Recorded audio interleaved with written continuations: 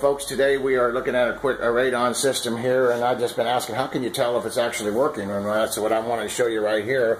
And this is a vacuum gauge, and so there's constant vacuum on this. I'm not going to get into the whole system here, but just so you could watch it yourself. And so it comes up out of the ground, and just a constant vacuum. It has a fan that continues to draw air up through it, and of course you can see the vacuum. And that's what this is going. This is just going into the pipe to observe whatever it is coming up. Anyway, that's how you tell a radon system if it's working, besides listening to the fan outside.